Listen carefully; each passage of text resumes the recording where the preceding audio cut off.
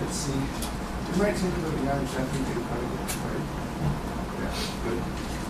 Okay, so this, it's a machine called an Aeolipile.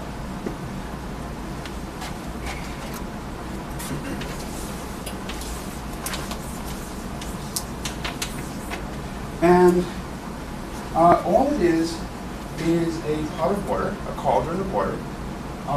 We're heating the water. We're exciting a transformation. We're transforming the liquid water into a vapor. So it's still water. It's just in a different form. It's undergone a transformation of the kind that we might like to understand. And we'll just let that cook for a while.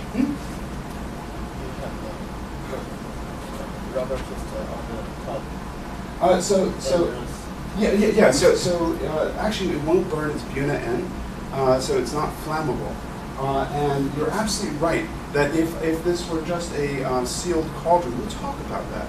There's a guy named Denis Papin that we need to talk about. We'll talk about. So yeah, you're quite right that if I heated this up and it was sealed, the rubber bung would boom, fire off, and then if it didn't fire off, then there's a good chance that the whole glass pot itself would shatter, would explode.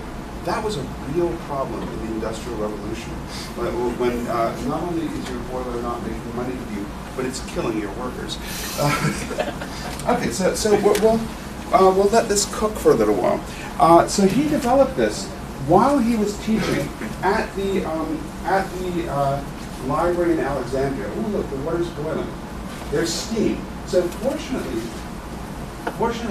there are holes in this cauldron. Otherwise, it would explode. So each one of these little posts, little tubes, lets the steam out. So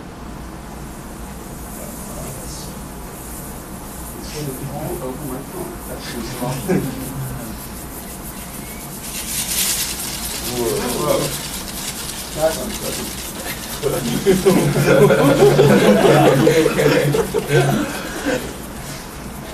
Is you all right?